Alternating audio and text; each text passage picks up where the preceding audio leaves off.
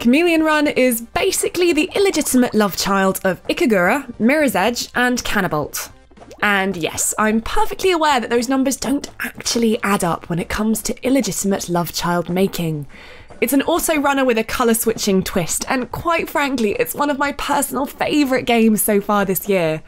It offers a stiff challenge, controls brilliantly, and it looks amazing. And if that wasn't enough for you, there isn't an IAP or advert in sight. This is exactly the sort of game you should be buying if you want to rail against the supposed free-to-play menace.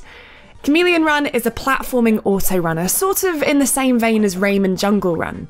Tap on the right side of the screen and you'll jump. Tap on the left side of the screen and you'll change colour.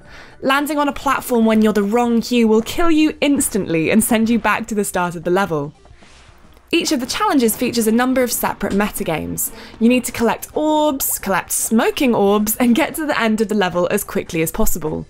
When you've got all the different kinds of orbs, you open up another challenge. Finish the level without changing colour. It means getting to the end just isn't enough, and you'll be heading back to different levels to have another crack at them over and over again in order to finish them off completely.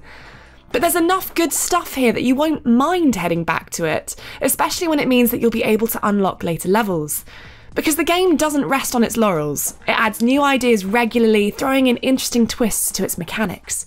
There are double jumps, head bashes that essentially let you do a quadruple or more jump, and gates that automatically switch your colour.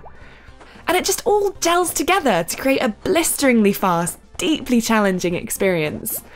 We did have reservations going in, we'll admit, but this is a game that takes the auto-runner by the scruff of its neck and shakes it until it's relevant again. There's more than a splash here of retro arcade charm, and it is, in short, really rather good.